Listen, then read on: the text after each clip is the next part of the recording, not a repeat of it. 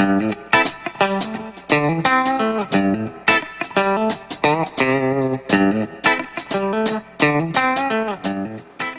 guys, welcome back to Alex Tools. I'm Tom. So we're making Meatloaf 73 here, and I just wanted to say a couple things real quick. Thanks everybody for all your patience in dealing with this my little t-shirt fiasco there. So just as a reminder, anybody that's not happy with their print or the quality of their t-shirt, contact Teespring directly. Ask for a store credit because we're coming out with some new and improved ones, so you get a store credit, so you'll end up getting another shirt with the improved printing logo, and also I've jacked up the quality of the t-shirt too. I wasn't real happy with the t-shirt quality, so hold on, I got them coming. I got some proofs coming that I did myself, kind of offline, kind of a secret URL, and I'm going to show them on camera, and we'll kind of evaluate them on camera before you exercise your store credits. So anyway, just a little update on that. Also, I kind of calmed down a little bit on the replying to the comments, so I'm way behind on that, and I apologize. But I just took a little time for myself and been working in the shop with the rock and roll going, and just kind of, you know, being mellow. So let's just call it that. So and I'll share a little bit of what I've been working on in my mellowness. So let's get going here. We got some viewer packages from around the world. I got an eBay purchase from around the world. What else? I got some other stuff. Let's go do walkabout and go look at some cool stuff. Okay, so we got some viewer packages here, actually from all over the country and all over the world. This pile here is from a viewer in Australia, and he included some edible swag here. I don't know, some of you guys may recognize that. Anyway, we'll take a look at that in a second. This is from Illinois. I got a little hammer here, and we'll take a look at that. And then we got a real eclectic pile of real interesting stuff here from Pennsylvania, I think is,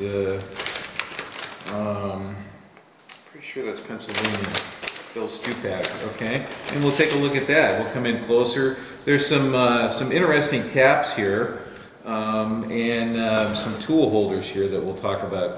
But let's bring the camera in a little closer, cut my head out of it, and get in close to the goodies, and we'll take a look. Okay, so this first one, this comes to us from Vic Patton, okay? And Vic is in Illinois.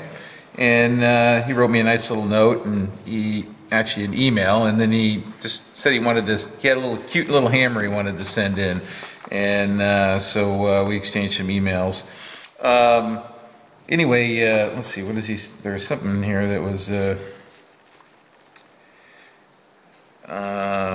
Oh yeah, he's talking about going to a used machinery shop called Rimco. Out where he is, and anyway, they were taking a look at some used machinery and stuff out there. So Vic, thanks for the little hammer. This is pretty cool. It's a little claw hammer here, and it's got a guy's name on it here, Al Frey. I think so. Yeah, Al Frey, and it's well used actually. So it looks like Uncle Al made good use of this thing.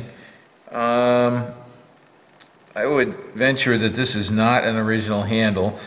Now what's interesting here is his face here, so I don't know what Al was doing with this hammer, but it looks like he was tapping on something that was potentially kind of hard, maybe some kind of heat-treated wire or nails or something, I don't know, or maybe this hammer is a little bit soft, but I kind of like the handle that's on it.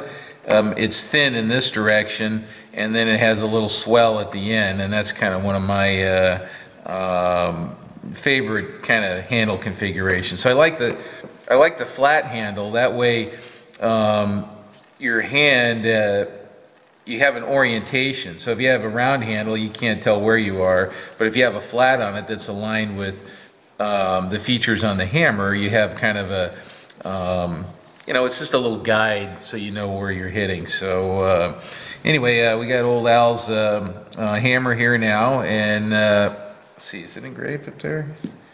I don't think so. No branding on the hammer, but it's kind of a cute little hammer with a nice handle. Anyway, Vic, thank you very much for that. That's a that will go in the rack with all the other ones. So thank you, sir. Okay, so this next one, this comes to us from Bill Stupak, and he is in Pennsylvania, and he contacted me via email, and he hangs out on the Home Shop Machinist site. And anyway, he got this lot of tools from, let's see, what did he say here? A local auction through Vintage Machinery, which is Keith Rucker's little site there. And so, oh, actually, you know what? No, I'm sorry, I get that wrong. He figured out what these tool holders go to through Vintage Machinery. Sorry, I get that wrong. So these go to a Versamill machine. Now, I don't have a Versamill.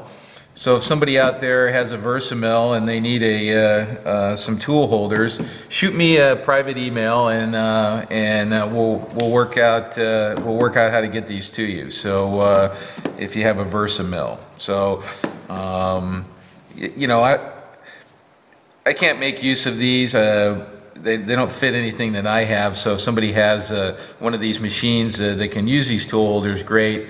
And we'll send them along, and we'll spread the love. So anyway, Bill, thanks for those. Now let's set those aside, because we got some other interesting stuff here too. So let's just get this out of the way here. This is a I think they call this a bossing hammer. Well, it's not really a bossing hammer. This is kind of a raising hammer.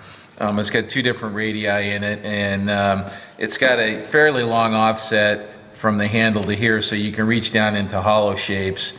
Oh, hollowing hammer, I think that's what it is, a hollowing hammer. I didn't look it up before I started yapping here, but I've seen this type before. I don't actually have one. So this is another good one. Maybe we'll do a little video on sticking a new handle in this, and getting those faces in shape. And that's actually a nice little handle. It's over a pound, I think, but pretty cool. So that's a bossing hammer, not a bossing hammer. What did they say? Or hollowing hammer. Hollowing hammer. Jeez, the brain's going. Now that's a big tool bit. It's Victor Cobalt. Looks like it's ground as a threader. And I'll tell you, I've ground enough high-speed tools to tell you that grinding that much material off, that will take you a while. And so that's kind of an A-bomb size tool there, and that may be who this goes to, because I don't, boy, is that 1 inch? Yeah, that's 1 inch, and 25 millimeter tool. I think Adam's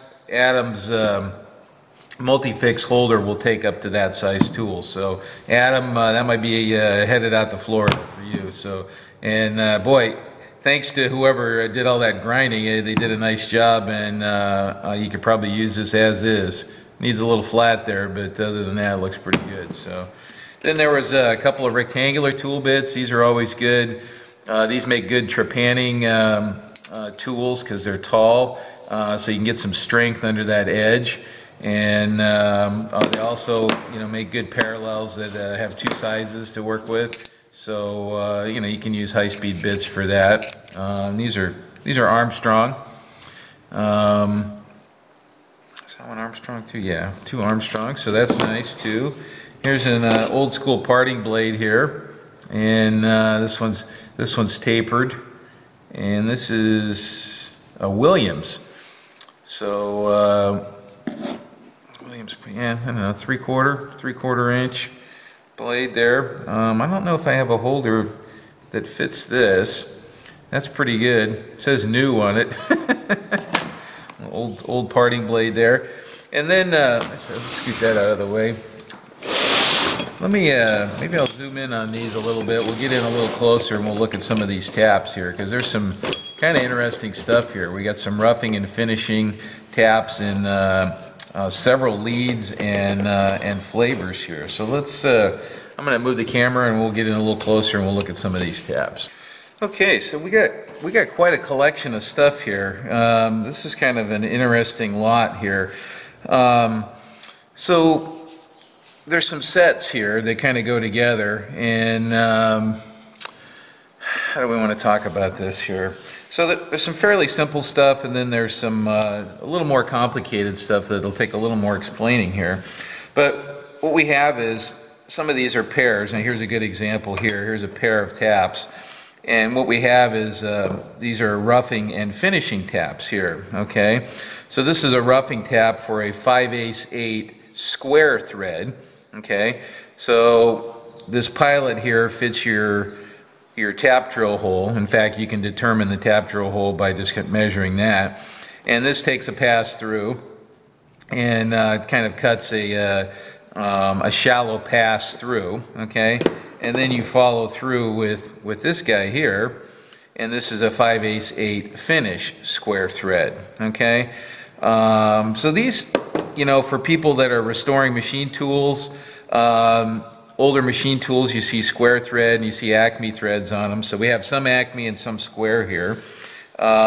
So anyway, these are 2 tap sets, rough and finish here. So, and you know, you see 3 tap sets sometimes depending on the depth of the thread. So let's set those aside. We kind of talked about that. So there's a bunch of square threads here, and then this is a 3/4 5 square thread, and this looks like a because it has this pilot like this, and the thread starts basically at 0 and then ramps up. This looks like a roughing tap here, although it does not say rough on it. Yeah, it's interesting. So I would say that maybe we're missing the, well, let's see, maybe this 3/4 5, what was that? 3/4 5, oh, okay, here we go. So that, okay, there we go. So I guess I separated them inadvertently there. So these two would go together here as well. So, and you can see the square profile on the finish tap. Now here it almost looks like an Acme because it's a roughing tap and it's just kind of taking some out to make room for this guy to come through here. But there's a square thread. Okay, and then set those aside. And so this is kind of more of the same here, 5/8, and then here we got a now this is an oddball, 13/16 6. Now there's a this looks like it's a 3-pass setup here. Yeah, these are all these are Greenfields, nice old U.S. company. Set that aside. What I really want to talk about is these other guys over here. So this is square. Let's get that aside there, and then okay. So these are all very interesting ones here. I think these are square too. Oh no, that's Acme here. All right, so these are the ones I want to talk about. Maybe I'll come in a little closer here, tighten up the shot, so you can get a nice look at some of these wacky taps here. So, okay, so we got a couple different sizes here. This is 5/8 6, but it's double lead, and we'll talk about that in just a second. Okay, and this is a rougher, and then this is a finish. Okay, all right. So there you can see the pilot on that.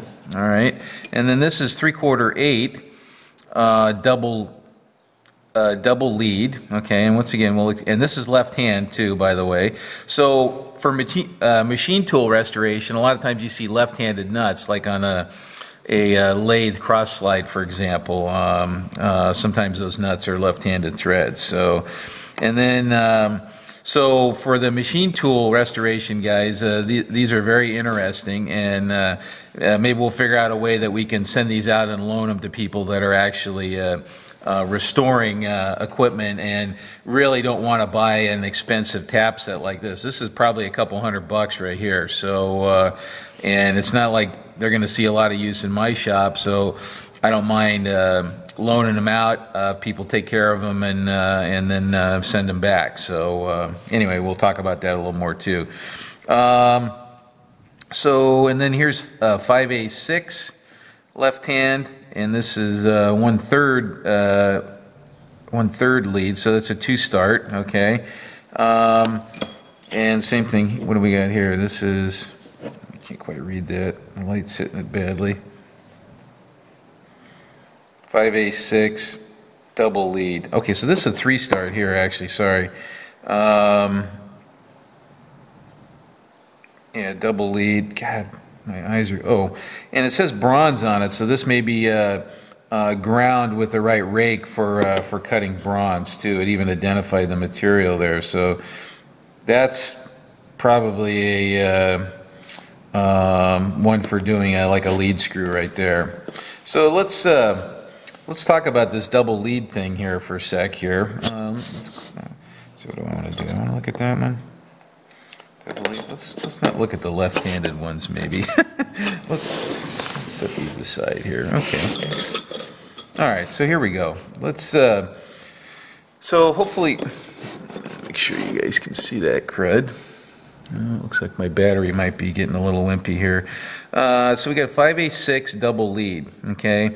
So, and then start and finish. And what the double lead means is, if you put a thread gauge on this, it'll measure as the spacing between the threads will look like a 6 threads per inch. But with a double lead, it behaves like a 3 thread per inch. Okay, so you have that number. So it's actually 2 threads that are 180 degrees apart from one another. So you get a double lead. It's sometimes called a 2-start threads. Okay, and so for the same thread depth as a 6 thread per inch, okay, you get a lead of 3 threads per inch. Okay, so if you cut a 3, right, the thread would be much larger and much deeper, which sometimes you can't tolerate. You know, if you have a small component like a lathe lead screw nut. Okay, so let me get a new battery in this camera, and we'll keep going on this a little bit. Okay, so anyway, I got a new battery in there. What I was saying about these here is these are really specific taps, probably to machine tool stuff. And we got square threads, which you run into on saws and mills and lathes and all kinds of things. And then you have Acme, and in particular left-hand Acme and multi-start Acme. So if anybody out there is working on an old lathe and they're making a lead screw nut, and they have potential need of an Acme or a square thread tap set, let me know. Shoot me an email, and I'll tell you what I have, and if there's a matchup, I'm willing to loan these out. And I would just be the repository of these, and they can go anywhere. You know, we can. You know, I don't know what happens if one gets broken or something like that. Hopefully not. And but let's try it. Let's see how it works. So anyway, Bill, thank you very much. That was a really nice package of stuff there. And if you have a Versamill, shoot me an email on that. And if you have need of an Acme or square thread tap, shoot me an email. Okay. So let's. I got 2 more here to go, and let's move on and look at some more stuff. Okay, so I got these last week, and I actually filmed a segment on these, but the exposure was crappy, so they were totally blown out, and you couldn't see these stickers. Now these come from James Dressman. And he has a YouTube channel called War Machine, and he does some gunsmithing and machine work and stuff like that. And we'll put a little link up here for you for James's channel. So go check it out, and if you like what he's doing, throw him a sub and throw some comments up for him. Anyway, he asked me for some stickers, and he said he would trade some stickers, and I said, yeah, sure, right on. And so I sent him some stickers, and then he sent me some of his cool logo stickers here. So anyway, James, thank you very much. Guys, go check out James's channel and see what he's working on. Thank you very much. Okay, so this next one comes all the way from Australia, and this is from Peter Spence, or Pedro. Anyway, Pedro and I emailed back and forth actually a fair amount, and so he wanted to send something into the show, and he sent me this gigantic box of stuff here, and I think I said earlier with some edibles, and you can see that this is this gourmet beef jerky from Australia, made from Australian beef, and it's actually wonderful. It's really good, and you can see I hate it. I've been mowing that. Now this one here, I gotta work up to this one here. I've taken a liking to Marmite actually, and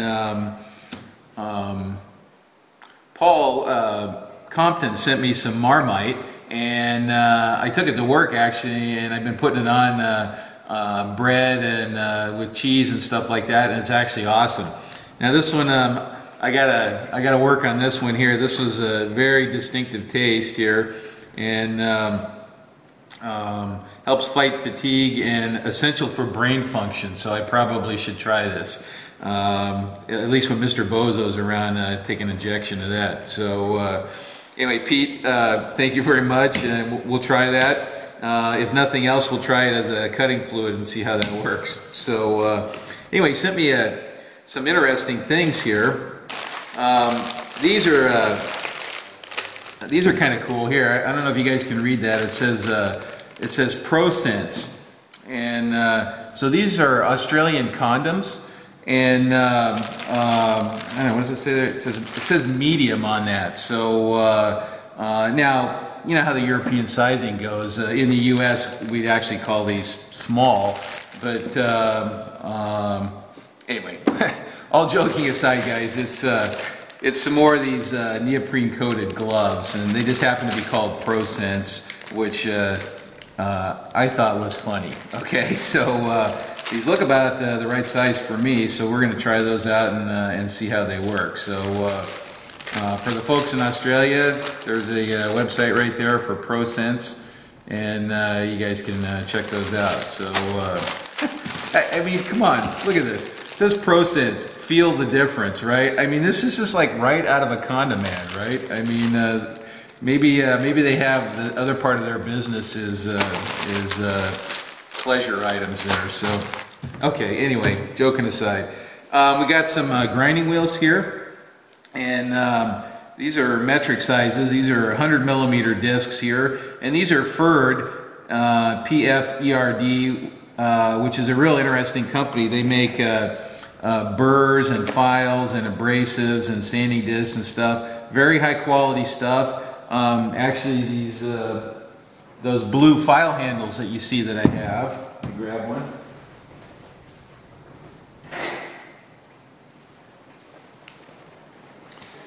So these blue file handles, these are wonderful file handles. These are made by the same company, this PFERD, Ferd, and it's got a little horse on it to kind of distinguish them. Anyway, German stuff, and these are ergonomic file handles. I really love them, and you can see them from a mile away across the shop.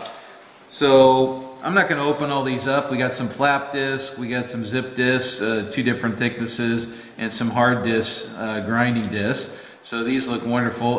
These are Klingspor here, which is an abrasive company that's actually doing pretty well, I think. So very good. Always use abrasives. We got some inserts, CNMG and WNMG.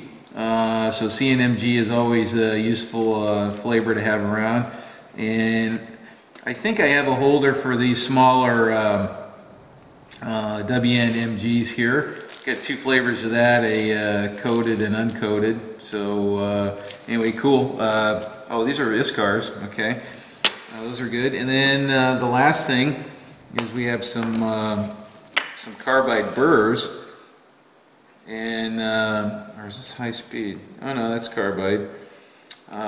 Anyway, some nice furred carbide burrs. So, and I got quite a burr collection. That sounds actually funny too. So actually maybe I'll pull that out and we'll take a quick look at it.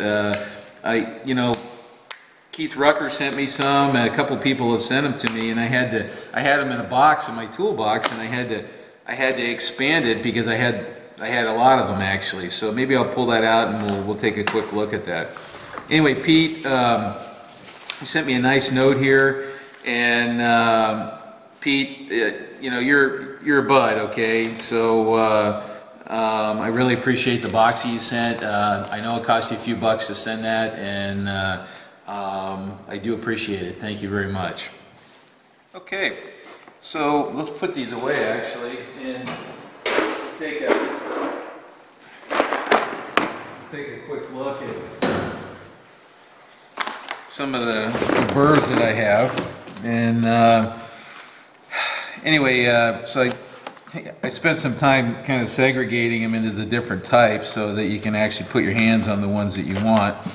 Now these, I think I'm gonna leave them. Oops, I'm gonna leave them in the boxes. Okay, so according to my my organizational system here, I don't know where this one belongs here. I would say that it's going to go in this slot here. We have one that's very similar here, okay? And you have some other different shapes that are similar shapes. So I kind of segregated them by shape is what I did there. So I think I am going to leave that in the little tray if I can get them to fit. Oops. Tricky German box here. How does that go? Okay, I think that's how it goes. Get it to go. And what's this one here? Oh, it looks like it's another. Oh no, that's a. So that one's a straight taper. This one's a curved taper here. See, this is the problem, right? Is you get so much stuff that you gotta figure out how to stow it there. So. Anyway, so there's all different styles here. These are this open style for real soft materials like copper and aluminum. A couple different shapes of those. I used to work at a company that did aluminum castings, and so I ran a little R&D shop for them. So we actually used some of the old castings to create new castings from. So I used to use the hell out of these there to reshape stuff. Little scary points for reaching down into stuff. What else we got in here? And then we got the long reach ones.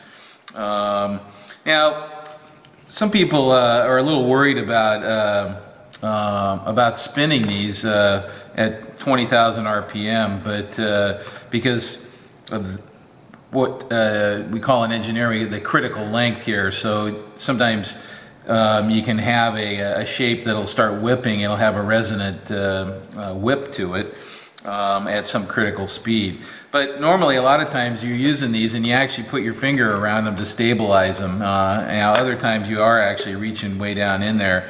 But I've never really had a problem, even when they get loaded up and they're unbalanced. So it's just one of those things where theory does not quite meet with the real world there. So so the math says that these should be unstable and actually potentially scary, but they're not. So don't be afraid to use them. So anyway, carbide burrs, and I got to figure out where that goes. Thanks for looking.